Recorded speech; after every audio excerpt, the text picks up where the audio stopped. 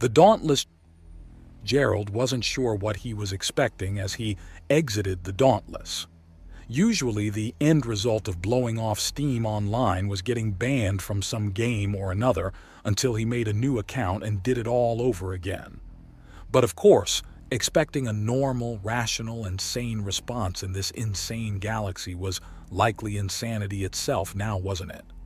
He had heard of the Gravia, seen the pictures of the women. Too many straight lines and perfect shapes.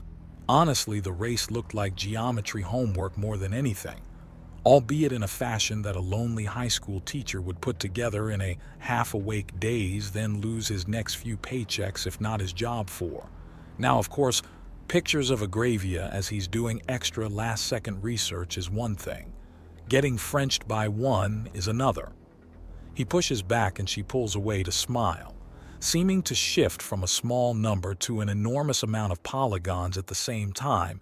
It was like watching the strangest tech demo in real time as she shifted from to low resolution right in front of him. The effect was ethereal and otherworldly. Her eyes were enormous and guileless. Her outfit was a single nylon dress that left her breasts halfway through, spilling out, and her hips bulging at the sides. Strappy stiletto heels and big jangly bracelets and earrings complete the look of brainless but beautiful. She makes the already over-the-top and downright pornographic races of the galaxy look both conservative and understated. Okay, that was over-the-top? Oh, I know, cutie pie, come on, let's walk and talk. There's like a wonderful little cafe nearby that has canador dishes, meaning that you can have something with the kind of pizzazz and wow that you're like used to having, you know? She says, grabbing him by the arm and dragging him off. Wait, this was supposed to be a big talkity-talk about how you were just playing around and that you'd rather get to know me and blah blah blah. I know. Like I totally know already.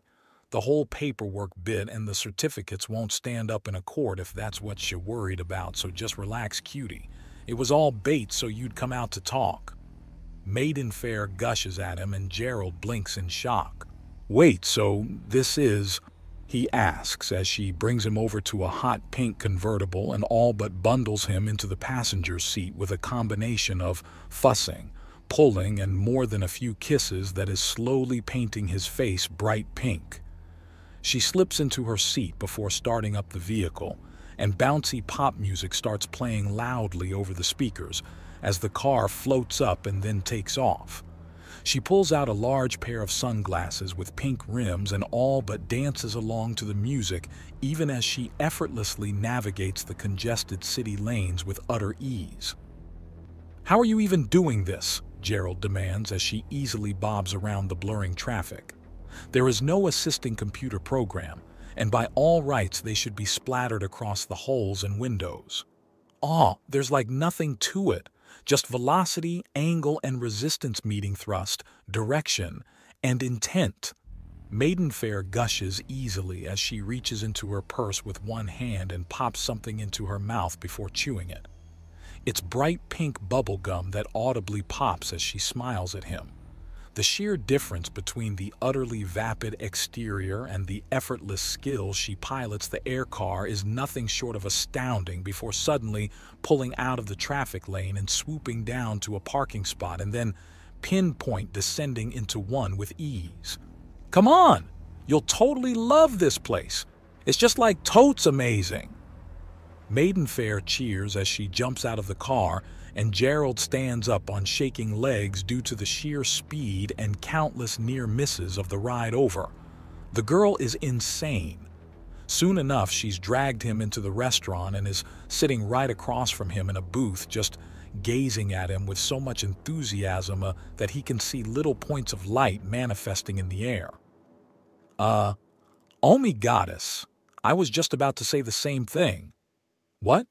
That too. We're like totally on the same wavelength and communicating so well. What's happening? Gerald asks at the exact same time Maidenfair says it. Jinx, she says immediately after. What? You talked. Now we gotta kiss. She gushes before leaning forward and giving him a peck on the lips. He just blinks in stunned silence, unable to form a coherent thought. "Well, you two are certainly having a good time. What can I get for you?" the waitress asks, bouncing up, and Gerald slowly turns to behold a snikt with an apron over casual clothing. "Sure, I'd love an infused salad, and he'll be having a slabber in the Canador style." "In the Canador? Oh, he's a human. We've had a few come through. I need to stop assuming. More than half the men that come through here are human now. I guess I'm hoping for a tret and not..." "Like, why are you hoping for a tret? Isn't having any man bouncing around like a good thing?"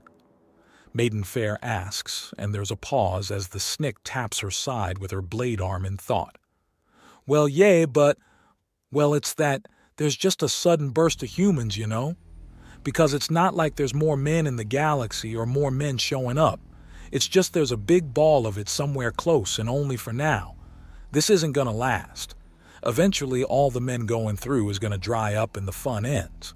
To make it worse, by the time I'd be able to get my cousin in so she can snag a boy this well will be drier than hot grill in the middle of the desert halfway through a drought." "Not at all. I've done like all the calculations and stuff. There's a huge bunch of humans in cruel space, and a lot of them are going to want to come out. Then there's the whole bit where one of their race's biggest advantages is to breed a lot, meaning that they make a lot of men too. So there's slowly going to be more and men bouncing around and just waiting for some girl to lie sweep them up and kiss them close." "Right.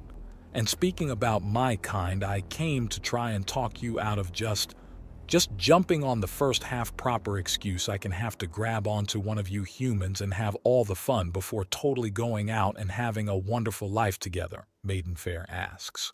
"No, I want to talk you out of it. I have a job to do. I experiment with dangerous things, Null being just one of them. You don't know me as a person. Corporal Gerald Lore, you're like a member of the informal nerd squad based on your adoration of media that was once considered fantasy and science fiction but is more related to historical fiction or a totally awesome action movie when you're out of cruel space. You've been part of at least 2 major assignments that are so classified that I can't find a thing about them. You're like so young that part of me wants to adopt you instead of date you at just 24 years old. You've got a pretty big family, by human standards, with a mother and father, 2 siblings, one a sister, the other another brother, and your grandparents passed on not too long before the Dauntless set out." Maiden Fair blurts out, and Gerald's jaw drops. "You spent most of your time in cruel space as part of an impromptu ninja clan for your own personal amusement under the pranking jurisdiction of Koga Daiki, and there were no less than 42 formal complaints made about you before you stopped and said you reached the magic number for mayhem. Since then, your behavior has been like spotless, and you've been like the go-to expert for things that are imbued with axiom or kutha holding an energy pattern inside them. How deep into the Dauntless files have you gotten into?" Gerald asks in shock as he mentally reevaluates the woman. "Oh, all the way. It's really neat reading," Maiden Fair says before giggling. "Did you know that humans are one of the races being classified as an apex? There's not many races like that around, and it's showing with who really likes you. The Canador are developing all sorts of new fetishes, and the Apuk are going totally gaga over you guys. It's really cute to see." "I'm sorry, an apex?" Gerald asks, trying to get control of the situation when the ditziest bimbo he's ever imagined proves herself to have his info down to the letter after she could somehow drive through literally supersonic traffic in her Barbie dream car without a hiccup. "Oh, right. Silly Willy. I keep forgetting just how new and untaught you've got to be as a human," Maiden Fair says, tapping herself on the forehead, and her polygons shift into low definition than high. Apex are the races that are most likely to get into a fight or use violence as an answer. They're the ones that control most wars and war-type industries. It's more about a mindset than about physical abilities. Greater Desert Nagasha, Metak, Apuk, Canador, Snikt, and so many others are really good at getting into fights where others are much more peaceful. So why are that categorization called Apex? Why not the violent or the aggressive? Because they tend to be in charge. When things get really bad, you really need someone whose reflexes are in the apex to get anything done. Sure, any ditz or doll can live a nice and comfy life and go through things without anything bad happening.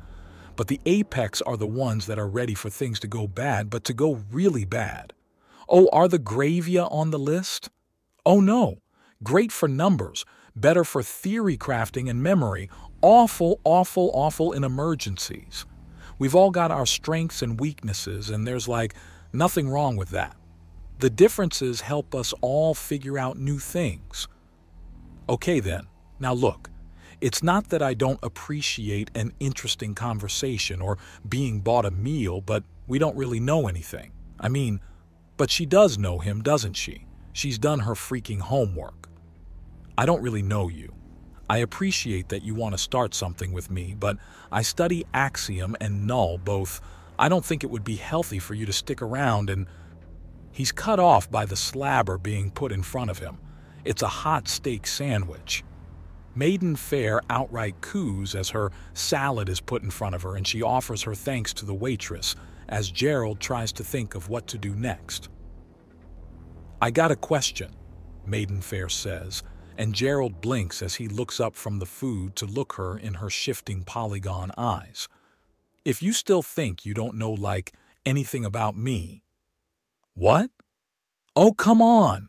You're a researcher. It's one of your biggest jobs to pay attention and totally make things out and figure them out like that, she explains, snapping her fingers as she smiles. I think you've figured out a few things about me. Like, say, a few reasons why to try and stick with it. Gerald stops and then reconsiders literally everything that's happened since she first kissed him. The car, the drive, the explanations, and now... You've planned this whole thing out, haven't you? She giggles to herself and nods. I totally want a hunk of a man with a lot to talk about and a neat life. But I had to do something to make you see past that silly bit of, like, totally annoying coincidence where the way we Gravia act and talk and that are seen as this sign of weak minds and thingers like that. It's a consequence of the languages and that all the galaxy is more than just totally math. So we pepper in bits to show that we're not, like, totally sure, because we can't be. I think I can feel my mind physically bending, Gerald says, rubbing the side of his head, and she giggles. Oh, this is like nothing.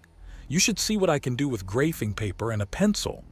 Based on the fact that you built that big ship of yours in cruel space, I'm sure I can give you working blueprints with, like, nothing but some number play and a good walk around it, Maiden Fair says, and Gerald's eyes go wide. Oopsie, I didn't mean to scare you. It's just that there are only so many places to put support structures in order for the superstructure to, like, hold together in the way it does. And once you have the basic shell, you can totally allocate based on resource and accommodation needs all over the place. There's like a hallway in the middle of the ship where you totally keep the gravity down and have a system to slingshot you around.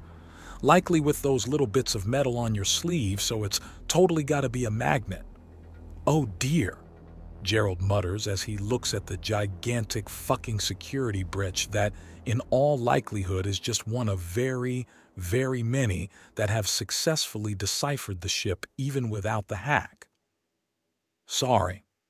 I try to be nice, but I get all silly, Will, and... She stands up to leave. Sorry, I'll go and... Gerald grabs her by the wrist and guides her to sitting back down.